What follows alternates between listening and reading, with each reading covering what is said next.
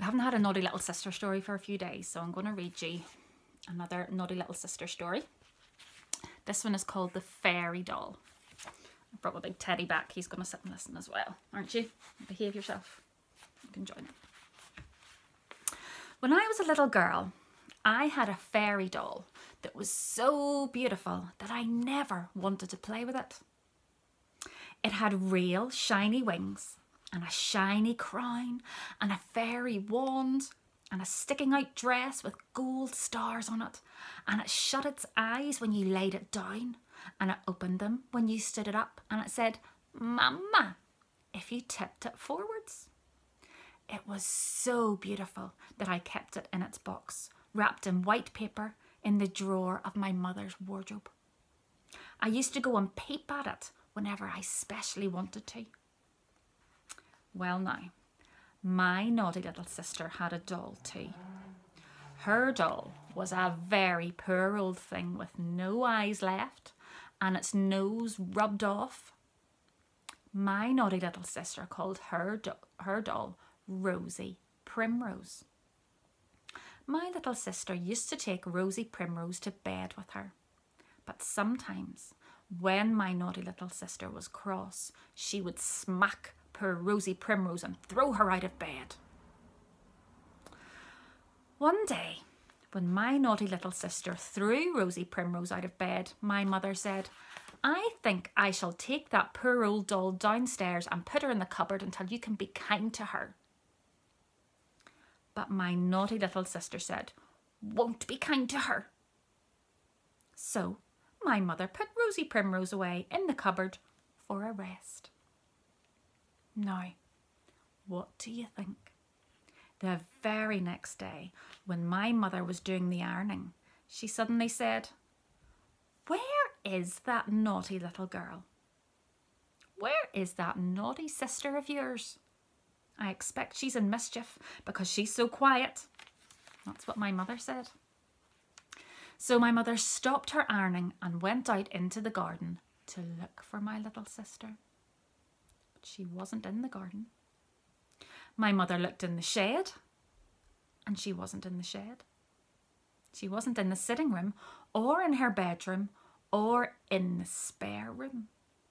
But when my mother peeped into her own bedroom, there was my naughty little sister looking very cross at being caught.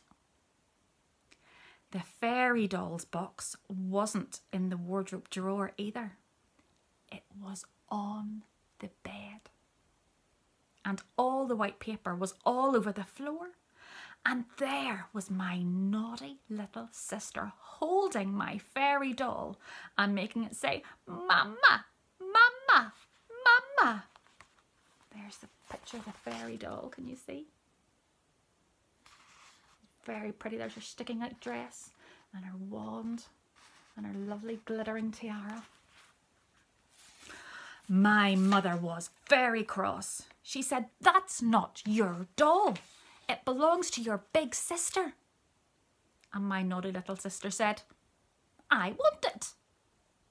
My mother said, "Put it down on the bed." And my very naughty little sister said, "No." Then my mother was angry and went to take the doll away from my naughty little sister. But that bad child ran away with my lovely fairy doll and, well, you remember what she did to poor Rosie Primrose when she was cross, don't you? She did something even more dreadful to my fairy doll. She threw it out the window. That lovely, beautiful doll with the golden wings and the shiny crown and the sticking out dress with gold stars on it. My naughty little sister had to go straight to bed for that, because she really had been terrible.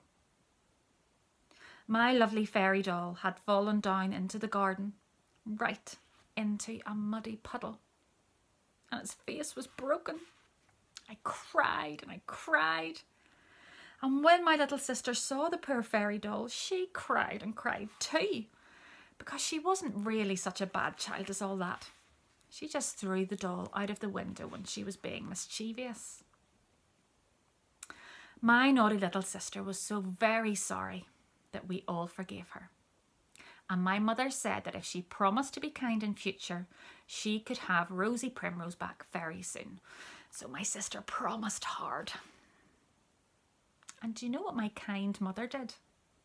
She sent the poor fairy doll to the dolls' hospital. And she sent Rosie Primrose there too. And when the two dolls came back, they looked very nice. My little sister was a bit sorry to see Rosie Primrose because Rosie Primrose had a nice face and some curly hair that hadn't been there for quite a long time. My little sister never was quite happy with the tidy Rosie Primrose until it lost all its hair again and its new eyes fell in. But she was always kind to her after that. I was glad about the fairy doll though, because it wasn't a fairy doll anymore after the window fall. It had a pretty new face and a nice smile with teeth showing, and it still shut its eyes when you laid it down, and it still said Mama. But the fairy clothes had all been spoiled in the muddy puddle, so my mother made a nice yellow dress and bonnet and a white apron, and I called it Annabella.